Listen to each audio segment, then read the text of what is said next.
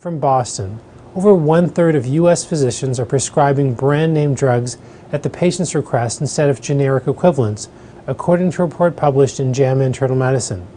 Researchers surveyed nearly 1,900 U.S. physicians from several disciplines. They found that 37% of physicians reported prescribing brand-name medications at the patient's request. As well, those who were in practice for over 30 years were most likely to prescribe a brand-name medication because a patient requested it, despite the presence of a generic equivalent.